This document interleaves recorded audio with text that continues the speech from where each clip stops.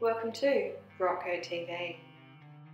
In this video, you will learn how to achieve the polished concrete look on a non-concrete substrate using ROCKCOTE Smooth Set. There are 7 steps to achieving this look. Step 1, apply the base coats. Step 2, prepare the surface. Step 3, apply the smooth set. Step 4, prepare the substrate and apply the second coat of smooth set. Step 5, flatten the surface. Step 6, polish the smooth set. And step 7, perfect the polish. Gary Hill, the ROCKCOTE Technical Advisor, will walk you through the steps for applying smooth set to achieve the polished concrete look. When working with this on big walls, you should be working in a team. You don't want to do it by yourself. It'd be very, very hard. We need, obviously, our smooth set, a hawk, trowel, a mister bottle for the water, and masking tape if required to mask up sections around the soffits. Also handy to have a dusting down brush, nice clean rag to help clean your tools. You will also need a Venetian trowel and a paint scraper. When mixing your bag of smooth set with water, you will also have to add in pre-soaked micro black oxides to achieve the concrete colour. To achieve a light concrete colour, add 4 grams of the micro black oxide per kilogram of smooth set, or for a darker concrete colour, add 8 grams of micro black oxides per kilogram of smooth set. Other colours can also be achieved using the micro oxides mixed with the smooth set. It is important that the oxides are soaked in water overnight before they are added to the smooth set. These micro black oxides will need to be mixed in really well with the smooth set to reduce the likelihood of oxide bursts. Refer to our website for steps on how to mix in oxides or contact ROCKCOTE directly. Step 1 is to prepare the substrate. Smooth set is a suitable finish coat over most substrates, providing they have been properly prepared. If you are unsure of which base coats are suitable for your substrate, please contact ROCKCOTE for advice or for a specification for your project. The key thing to remember when applying your base coats is to get them as flat and smooth as possible before the application of smooth set. You need to make sure that your base coat render is very flat and smoothish. Often guys will screed the walls, float it, and then run over it with a steel trowel or a plastic float just to smooth the surface off to make it ready for the smooth set. If it needed patching up prior to putting the smooth set on, depending on the size of the patch, of the hole. If it was deep, yes, I'd go back to the Q render. If it was a couple of little scratches, I'd use the smooth set and let it dry before I put my base coat on. Once the base coats are dry, step 2 is to prepare the surface of the base coats for the application of smooth set. Because the product's so fine, you don't want to have any little lumps of sand and cement coming up, because it will scratch and come through the surface. Give it a light mist of water, just so I can control it a little bit more. Slows down the suction a little bit, slows down the drying, gives me a wee bit more time to work it. Step 3 is to apply the first coat of smooth set. It is important to apply this as a tight coat. Realistically, you only need about 1 millimetre. So it's about 1/2 mil each coat. So essentially this is too thick. Now this product is designed to go on ultra thin. If you put it on too thick, you're never going to be able to finish it. You're going to get cracking, it's going to end up like a marshmallow, you won't be able to finish it properly. If you see any contaminants, remove them straight away. It goes on tight applications, tight coats.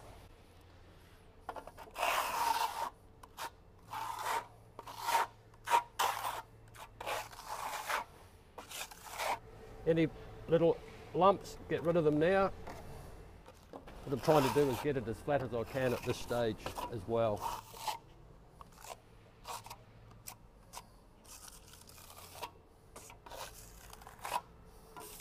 Now I'm going to let that dry down. I'm going to walk away from it. So we'll leave that until that's dry. If we wanted to come over this again now, it would probably tear when we're trying to finish it. Just left this one dry right down, and then we'll come back over it probably in a couple of hours. Some people will leave it till the next day, depending on the size of the wall. Just the job's going to dictate that. It's a good idea to keep tools clean. That's why we always have nice clean water brush. So generally what I do, if I've got something mixed, is I'll wipe the side of the bucket to make sure none of it goes hard. I get little crustiness coming into my mix. So the whole idea is I've got clean sides, I've got no risk of getting any dried lumps in my mix when I go to use it next, because they will affect the final finish. Step 4 is the second application of Smooth Set. It is important to ensure that your tools are clean and free from dirt and dust at this stage in particular, as this is your final coat. Scrape away any of the unnecessary. Last thing we need at this stage is any little lumps of product getting into this finished coat. Also, I'll give the walls a light little scrape down, and then finally a brush off.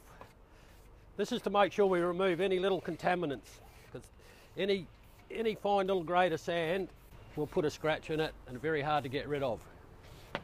Just giving my a Smooth Set a bit of a stir up. On my second coat, if I generally like it a little bit wetter to apply. It makes it easy to apply in a finish. If you have it too stiff, all you get is a sore arm from trying to put it on. Mind you, you don't want it too wet either. So here we go. Again, it's going on tight. And you can almost finish this as you go. If you put it on too thick, what will happen is it will set up at the background and set up on the surface, and you'll have like marshmallow in the middle. And when you're trying to finish, you'll get cracking and pulling apart. Best to go on fine. That's why it's important to get the substrate perfect before you even start. You haven't quite got the substrate either finished the way you want it. It's quite easy to put another tight one over it. Just avoid getting any garbage in it though.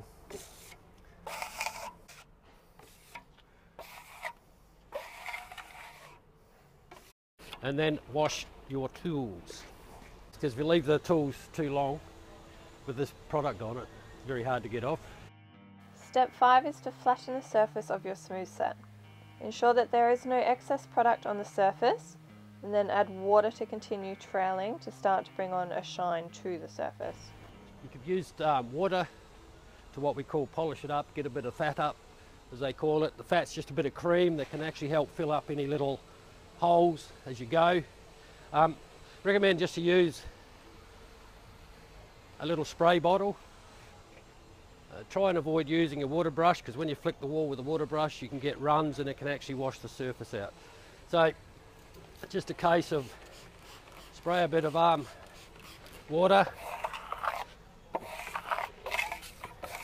Now it's a little bit where it's tearing there, still a little bit soft underfoot, so we'll just let that go. You can get onto it too early with water, so just be careful. If it starts tearing, pulling apart, walk away from it for a while.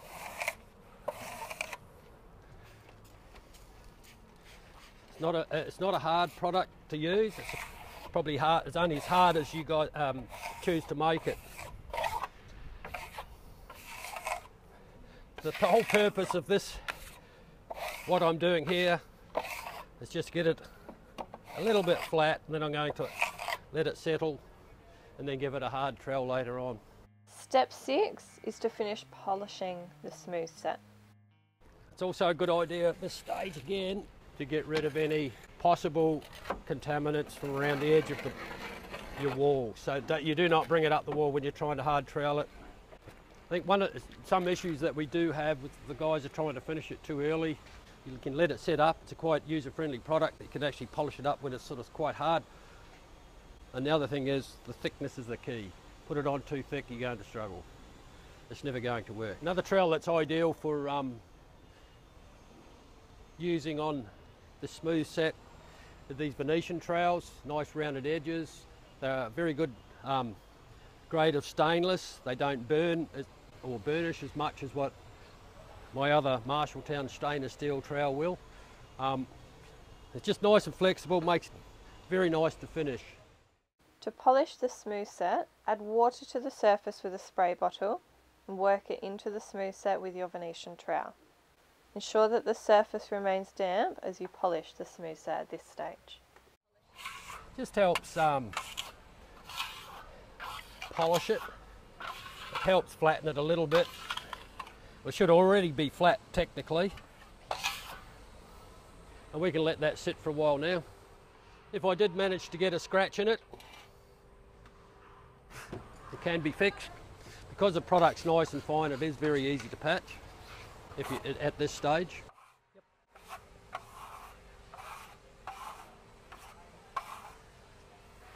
Areas like this, see a little bit of tearing.